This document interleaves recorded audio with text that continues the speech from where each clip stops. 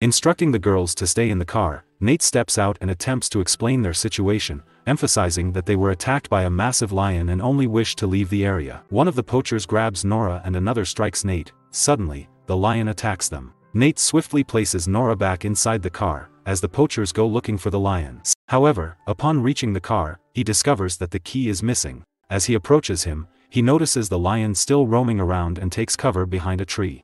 Meanwhile, Mare attempts to contact him with the walkie-talkie, unintentionally attracting the attention of the lion. Reacting swiftly, Nate tosses the walkie-talkie, diverting the lion's focus away from him. Fear grips the girls as they hear the lion through the walkie-talkie. He spots a snake and throws it at the lion, causing him to run away. Seizing the opportunity, he gets in the water and attempts to escape when the lion appears again, standing above him.